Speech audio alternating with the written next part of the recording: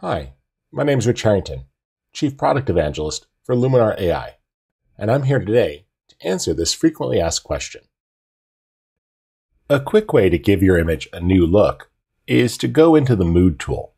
You'll find it under Edit and Creative. Here, you'll see a variety of lookup tables. These are very cool ways to apply new styles, but there are many places to find these. You could choose Download New LUT Files, and it will take you to the marketplace. Here, you'll see different ones available. When you click, you'll find the ability to download. For example, here's a few I made that are available for free.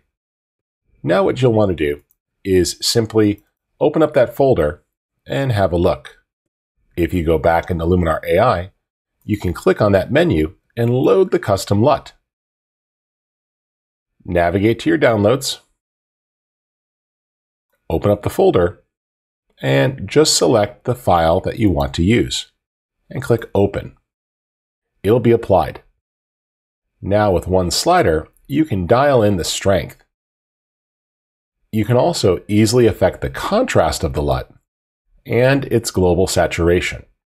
Here, that Earth Tones LUT did a really nice job of toning the image. Remember, you're free to use all the other tools still, so take advantage of things like Accent AI for the perfect exposure, or the portrait tools, so we can cut down a little bit here on some of the shine and just smooth the skin. And you see what a quick and easy look that is. Remember, the Mood tool is easy to adjust, so if it's too strong, you can go with a more subtle look.